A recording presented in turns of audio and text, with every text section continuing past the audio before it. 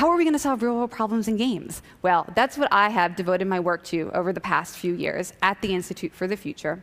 We have this banner in our offices in Palo Alto, and it expresses our view of how we should try to relate to the future. We do not want to try to predict the future. What we want to do is make the future. We want to imagine the best case scenario outcome, and then we want to empower people to make that outcome a reality. The cosmic alarm clock is ringing, but we keep pushing the snooze button. We've been here before. How many times now? We're at the twilight of a promising day. How we act now will make all the difference tomorrow. This is a game done with the World Bank Institute.